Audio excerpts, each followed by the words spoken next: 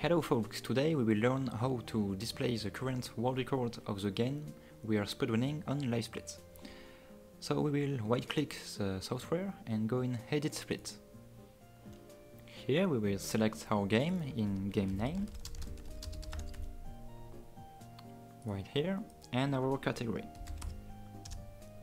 Now you can click on OK, and it's all displayed at the top. So we can right click again, go in Edit Layout, and click on the plus right here.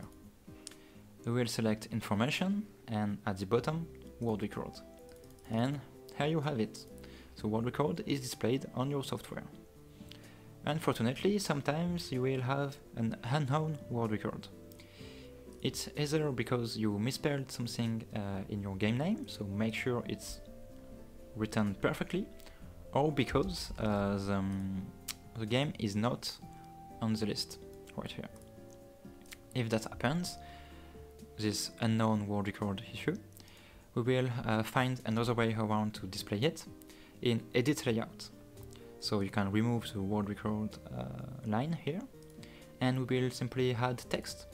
So you go in Information, Text, place it where you want to place it, and go in Layout Settings. Find your text box and write whatever you want.